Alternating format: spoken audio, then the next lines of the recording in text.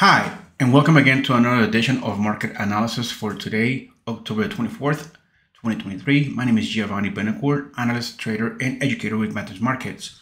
Alrighty then, so we having a look at the NASDAQ, the indices. If we were to open right now, we would obviously be opening to the upside.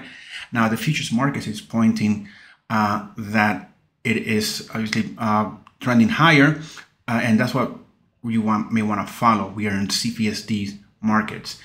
So with that being said, and the futures market is trending higher, so the momentum could probably have already been lived, and at the open we could probably continue to trend lower. Yesterday we saw that the market did trade below 14,500, but quickly retraced and close to the upside. Today we are having some of the momentum on the London Open, but let's see if when New York opens, that momentum will continue and take us to the 15,000 resistance level in the NASDAQ. But then again, we could probably also see a trending consolidation stage, horizontal movement, looking between our channel between 14,900 and 14,700. That could also happen. Otherwise, if the market decides to continue with the sell-off, then we are going to be using yesterday's low as our target. Then we have the S&P, which is also, yes, it's a bit different than the NASDAQ. It did close in the red yesterday. It opened to the upside today is so far, if we were to open right now. So let's continue with the momentum. But I also see that perhaps 4,300 will be that resistance level for it. And if we do trend lower, come back in down to 4,200. The Dow also has been trending lower.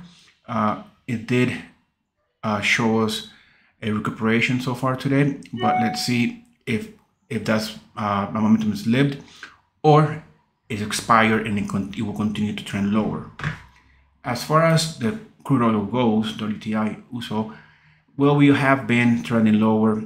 I'm looking at perhaps $85 to be our support level for it, if not 86 as an initial psychological round number.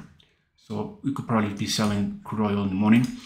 Nat Gas, we are in a doji right now, so that's just showing us a change in momentum. So we could probably, in the NASDAQ, I'm looking at it, that could perhaps could be just, just also consolidation, just trading between this range.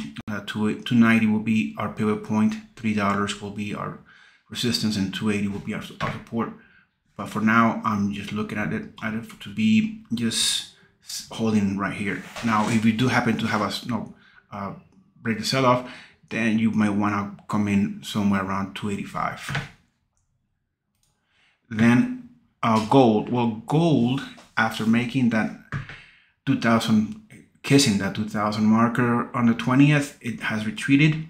1960 is a psychological round number for, internally for it. I have my 1920 in case that this just plummets. But we could also just be looking at a profit taking, repositioning, and with all this uncertainty, which continues, geopolitical uncertainty, we could probably see more influx of buying gold and reaching back 2000. So still being bullish with gold. Silver, however, it is trending lower.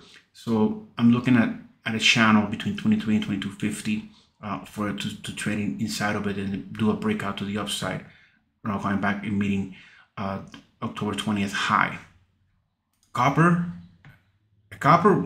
had what came out of this ranging scenario. It fluctuated to the downside, but it found support at 350. It rebounded from that and is looking to stay within this range again. So 360 internally could be that resistance for it, and 355 could be that support for it internally. So a lot of shop here, so be careful with that. Then we have Bitcoin that has made a parabolic movement. Will this be just buying the news? They're buying the rumors and then selling the fact. You never know.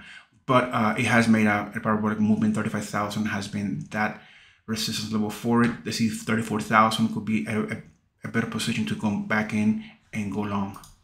Then the currencies are trending lower after having a nice run to the upside, almost hitting 107 in the euro. It has retreated down towards 106. Perhaps it will continue to do so down towards 105.5. Okay. Also the pound, they came up and almost kissed 123. It retreated from there. So 121.5 could be that support for it, and that could happen if we see that the dollar index comes towards the 106 and above, and we'll see that retracement in the metals and the currencies. That's it for me today. Have a great trading day. I'll see you tomorrow.